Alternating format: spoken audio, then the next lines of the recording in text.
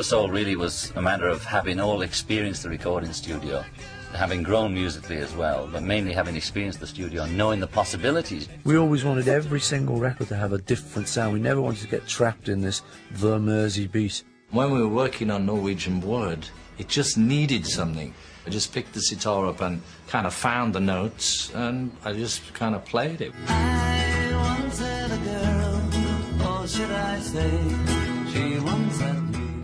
Our whole attitude was changing. We'd grown up a little. I think Grass was really influential in a lot of our changes, especially with the writers.